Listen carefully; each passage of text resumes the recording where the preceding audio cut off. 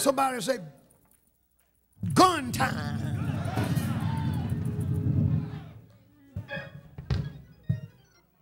Robert Foster. We did part 1 this Sunday. We're going to do part 2 this coming Sunday. He's going to come and just shoot you with some bullets. We hear about ISIL, and all that stuff. And you hear more and more from the White House on down saying Islam is a religion of peace. Now, let's be fair. Because when I stood, because Patrick Wooden, I told you, I'm God's man. And I preach against it. You just didn't judge me. You just didn't turn on me until Obama did it. President Obama is not the first president that I stood in this pulpit and spoke out against when the president called Islam a religion of peace. The first preacher to do that, the first president that I heard do that was President George Bush. And I said then, oh, really? Well, have you read the Quran? Where'd you get that from? It's not a religion of peace.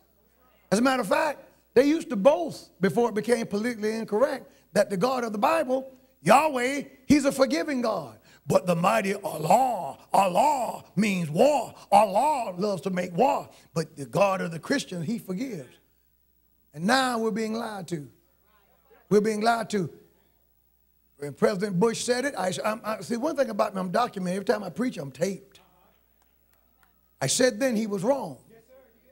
We're being lied to. And I'll deal with you another time about how they're bringing Ebola over here and lying to us about how you catch it.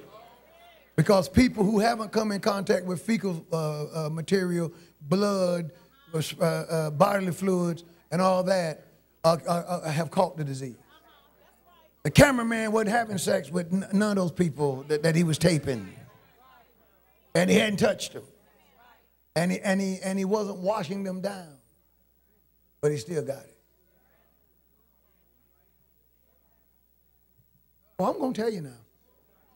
If they don't shoot me first.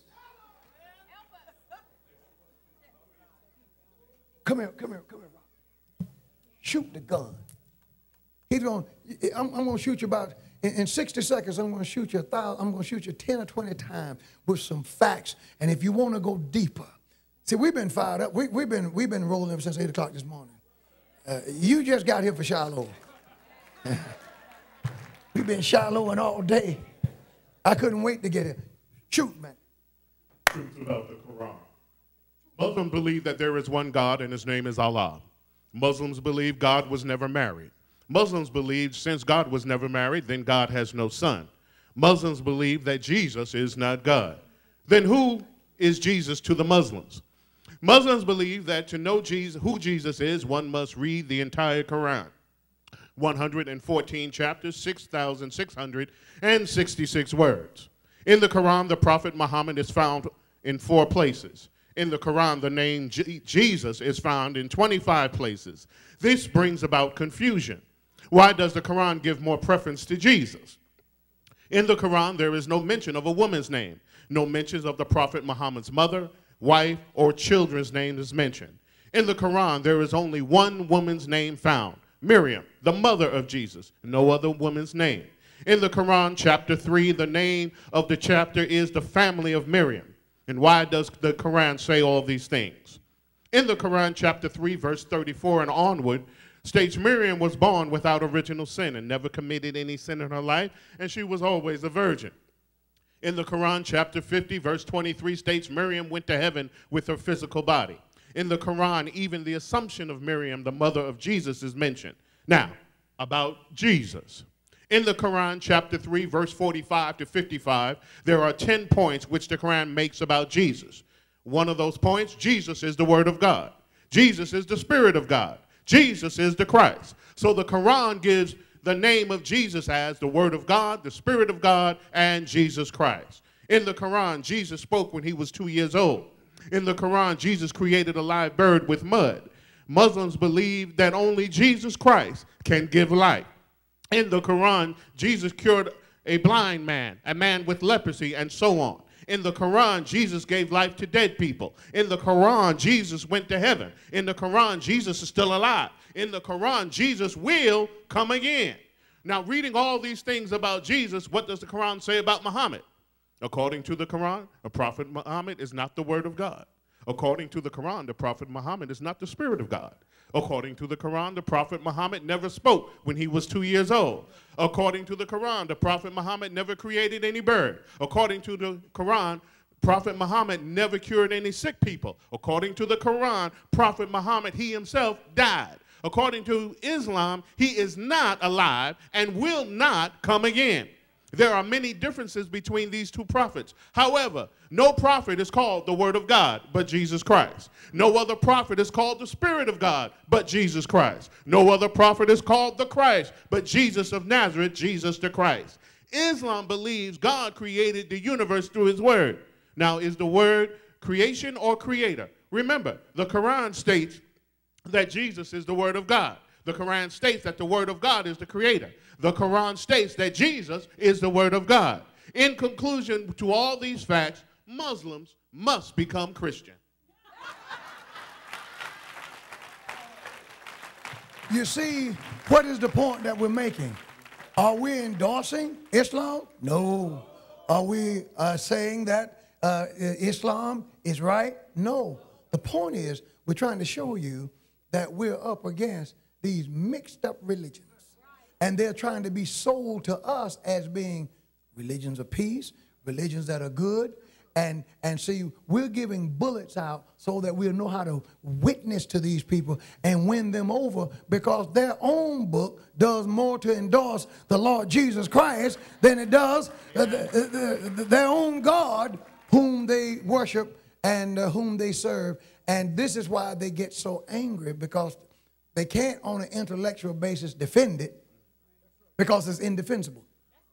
So then what they do is they cut heads off. They make powerful altar calls. Take a gun, convert or die. But there's only one true God. And he's the God of the Bible. And we love him. And he died for us. And he rose again the third day. Next Sunday, if you want to hear more and learn more, meet us at 8 a.m. in our morning glory class. Somebody shout, give him a big hand. Woo, so many things. So many things going on. There's so many things going on. And yet Jesus is in charge. And Jesus is in control. And I'm more excited for the God of the Bible than I have ever been before. I'm excited about being a Christian. I'm excited about Shiloh. And we're tackling these issues. And at 8 o'clock this morning, I told the class, and the class was filled out, but everybody was here. I said, you know what?